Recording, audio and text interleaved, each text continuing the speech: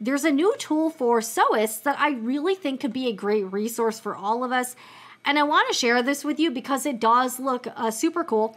And if you follow the Sewing Report main channel, you might have already seen this, but it's this, it's a web-based app called Backstitch. And I just thought this was a really neat thing, and I want to share this with you. This is not sponsored. I'm not, I don't benefit in any way from talking about this. I don't know the people behind it, but it just looked really neat. I saw some folks on Reddit talking about Backstitch, and I was like, oh, that looks interesting. What is it? So it's this, we've seen a few things in the same vein before, but they haven't really taken off. It's like a website. I imagine they're trying to do like an app for like the iOS store or like the Android store, but it's basically like a way to organize your whole sewing life. So it says a better way to organize your sewing, plan your projects, organize your fabric stash, and discover inspiring patterns while connecting with a community that shares your passion with sewing. So I actually signed up for this thing, and so basically what it is, so it's like a web application that you can use on any device with a browser. And right now it's in beta, so it's sort of like a testing phase, and you can sign up to be part of the beta, and they're accepting new people like every few weeks. I actually got in pretty quick. I was surprised. I don't know if maybe they thought it was me and they're like, oh, let's let her in. I don't know. So basically, a lot of people are comparing Backstitch to Ravelry, which is like a website for knitters, and it does have some similarities. So it says Backstitch is sometimes compared to the knitting platform Ravelry, which we are similar to in some ways. Like Ravelry, we also have a pattern database. However, we do not sell patterns. Just as the techniques and materials differ between sewing and knitting, so do the features and focus of our platforms. So it is free, and you can download it you can get it for free. And what it is it's a place where you can actually kind of organize your entire fabric collection. So you can have like a digital fabric stash, so you can organize all your fabrics. It kind of helps you like figure out what you have. You can also upload or include all of your patterns, and then it helps you plan out your sewing projects. So you can, if you have 100 fabrics, you can take a picture of all your fabrics and then have it digitally in one place, and then you can do the same thing with your patterns. But what I like about this thing, Backstitch, and I will bring up my own account, is that you can actually, there's a big community aspect to it. So you can actually, it's building this huge, database of patterns, all patterns from Big Four to indie patterns, which I think is huge because there is patternreview.com. But let's be real, that website looks super dated, and I think it does have some, limitations, and it's a bit clunky to use. But I like that this thing kind of encompasses a lot of the best things we like about different social media platforms. There's a little bit of Instagram in it, a little bit of Pinterest, a little bit of Ravelry or patternreview.com. But you can actually plan out and organize your, it's got a way to track all of your sewing projects. And they also are adding new features. So you can actually chat with the developers of Backstitch and tell them what you would like to see on the platform. And they've been really trying to make the platform, do improvements on the platform and make it better and more of what sewists want to see.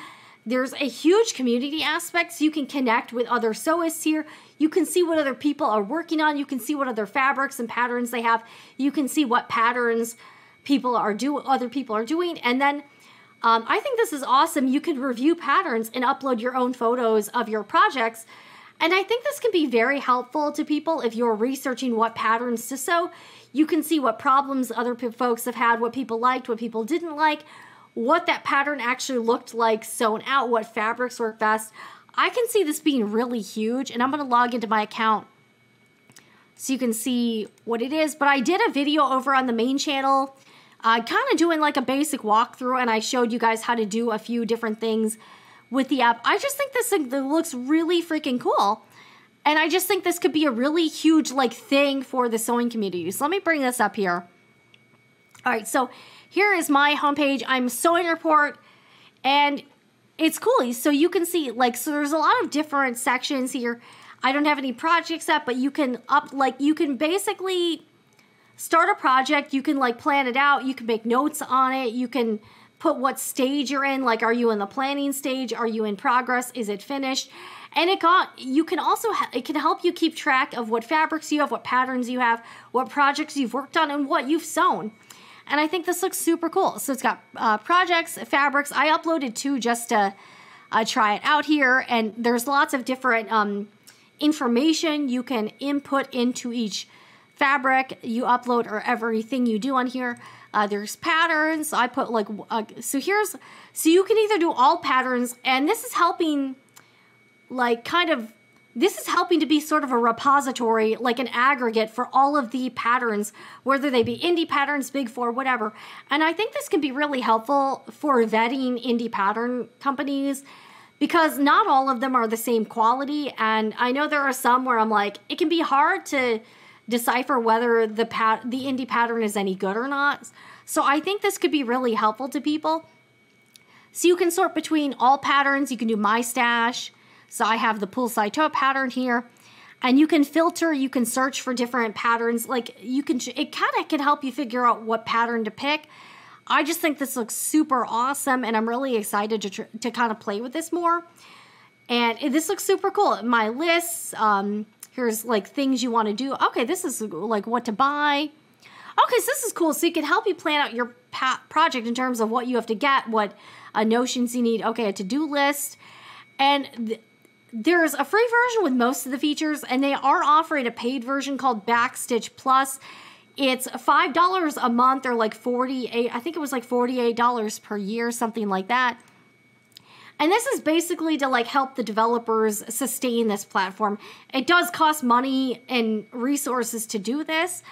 So it's either $5 a month. Normally, I've kind of made this clear, I normally don't promote anything subscription-based. This is optional, and I do kind of like that this is like this is not like a big company. These are 2 individuals doing it. And here, I'll show you the people behind Backstitch. They look super cool. And I actually talked to them a bit on Instagram, and they seem very nice.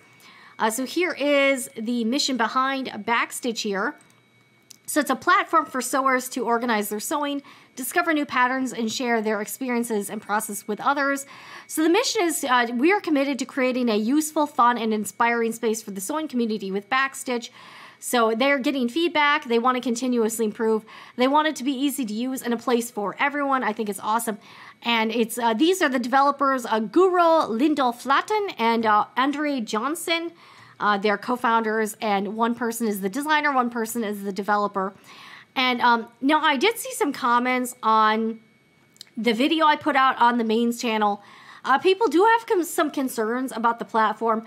And here's the thing. I know sometimes we've gotten burned before where something starts out really great, and then what was like a good thing, like i.e. Craftsy, starts off great, and then it ends up being sold to a larger company, and then the platform goes to shit. We've all been there. I think that's an interesting thing. You know, I do think that's a valid concern. I did see on the like community ask. Oh, and let's go here, because I do want to share this with you. Over on the so they have like a discussion, like, or a My Community tab, and then you can look at discussions or activities. So the activity is you can see what other people are doing, which is cool. So you can see like someone wrote a review, these people are talking about something. But in the discussion section, you can also ask for support and feedback.